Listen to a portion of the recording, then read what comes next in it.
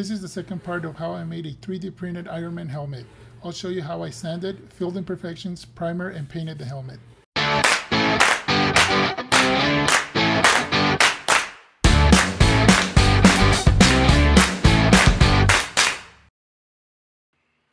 After the first coat of filler, primer, and sanding, you will be able to see the imperfections. I used the bonded spot putty, and I also tried using the wood filler.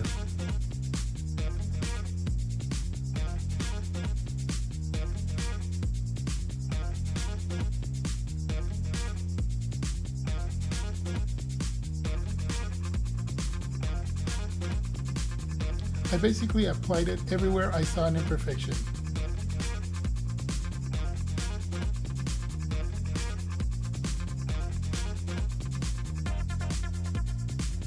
After it dried, I used a 220 grit sandpaper to smooth out the surface.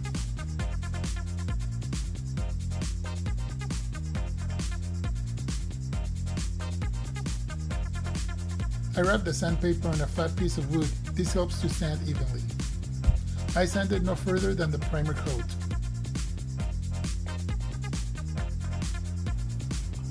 I sprayed it again with the filler primer to find more imperfections.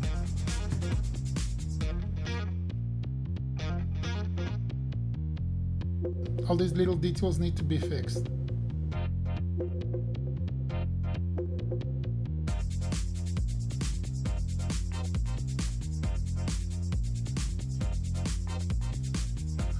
I tried using a 220 grit sandpaper, but as you can see, the filler primer is too thick.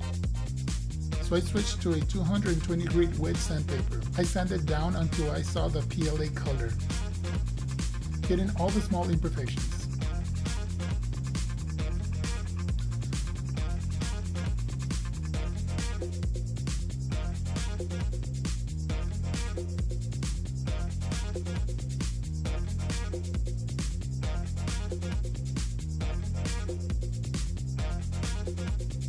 I used scrap wood I had laying around to make a stand for painting. I also used a hot glue gun to keep it from falling.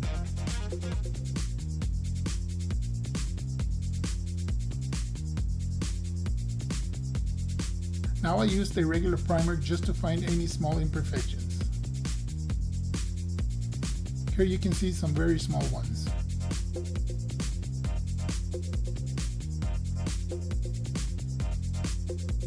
Now I use the bonded spot putty I got at AutoZone. You can buy it from Walmart also. It does a better job than the wood filler, but it has a really strong smell. Up on the right you can see I used the same steps for the rest of the pieces.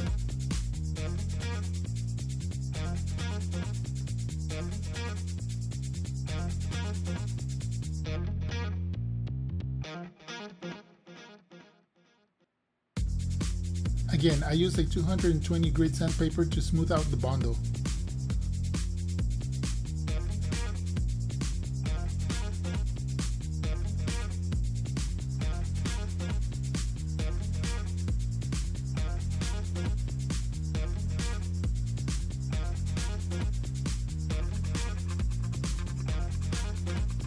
All the red parts you see is where the bondo filled any gaps. Again, now I sprayed it with the filler primer. By now, you can't see any imperfections.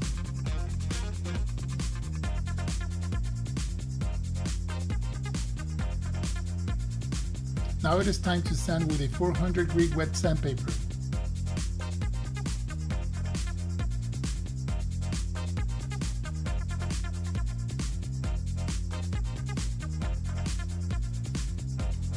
One more coat of filler primer, and then I used a 1000 grit wet sandpaper. This will prepare it for the first primer coat.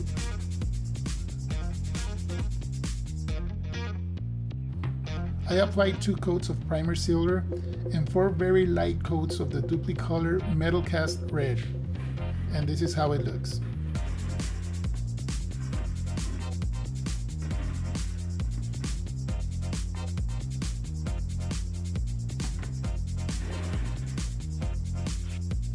I used epoxy putty to secure the 2 pieces of the faceplate together.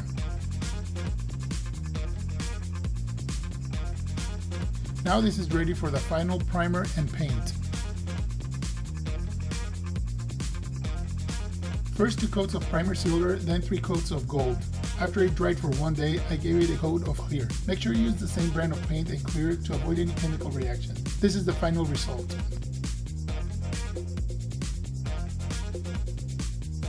Jarvis, are you there? At your service, sir. Here's all together. I used super glue and epoxy putty. On the next video, I'll be working on the electronic servo to lift the faceplate and to light up the LED panels for the eyes. The job piece is attached with magnets. I use epoxy putty to secure them in place.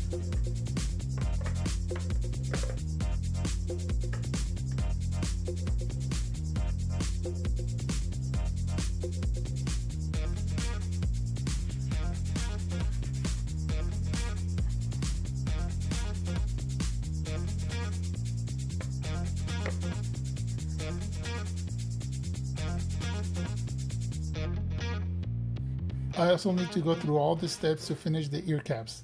This should be done by the next video.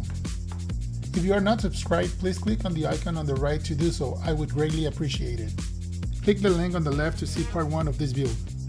Please consider becoming a patron. The link is in the description below. Thank you and goodbye.